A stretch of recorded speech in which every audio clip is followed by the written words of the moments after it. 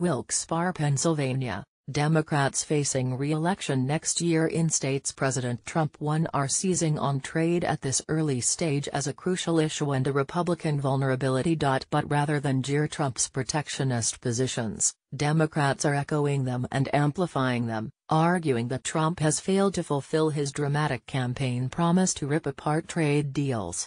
When we say renegotiating NAFTA, we mean a transformation, something substantial, not just going through the motions, Senator Robert P. Casey Jr., DPA, told union leaders recently, referring to the administration's talks over the North American Free Trade Agreement. For Democrats, Casey's pitch signals a wholehearted revival of their labor roots and a sharp departure from the free trade tilt of the past two Democratic presidents, Barack Obama and Bill Clinton. The change may also be necessary.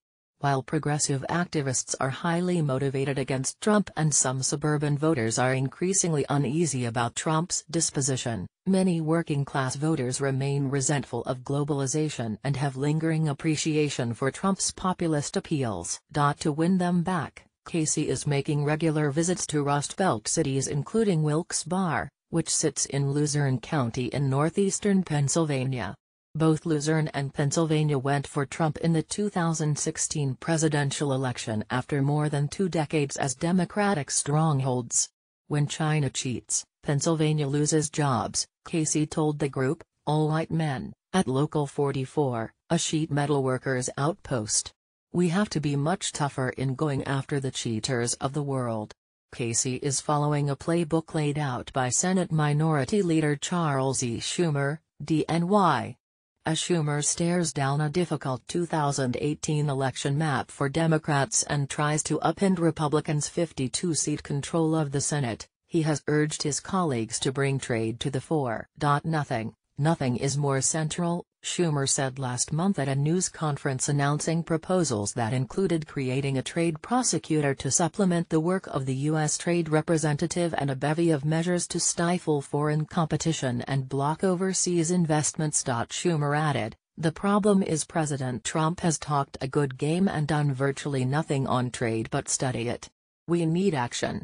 As Schumer called China a rapacious trade partner, standing alongside The New Yorker were several Democratic senators running next year in states Trump carried, Casey, Joe Manchin III, W. Virginia, Joe Donnelly, Indiana, Tammy Baldwin, Wisconsin, and Debbie Stabenow, Michigan.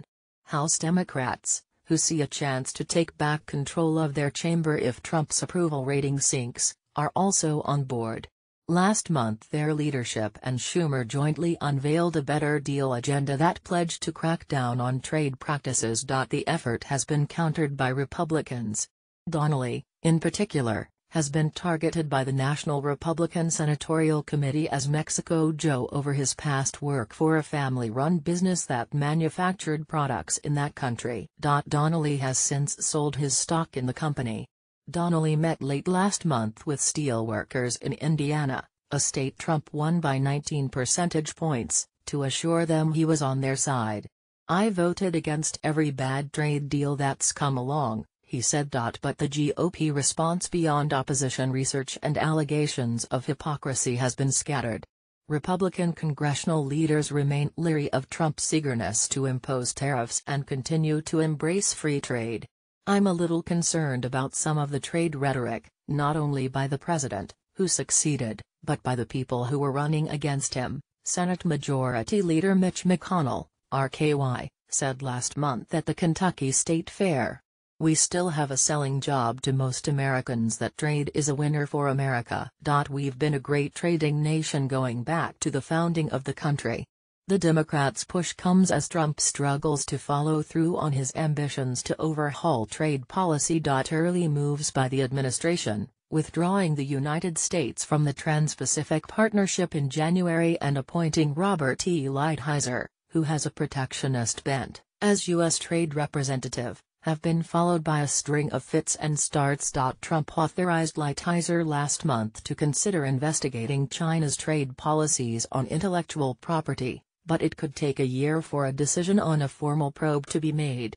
Proposed steel tariffs have stalled amid squabbles, and Trump's Manufacturing Council was disbanded in the wake of an uproar over the president's equivocal response to violence during rallies by white supremacists in Charlottesville. Inside the White House, there is tumult over the direction of policy. Stephen K. Bannon, who was the administration's ardent advocate for nationalist trade policies, has left his position as Trump's chief strategist. National economic coup.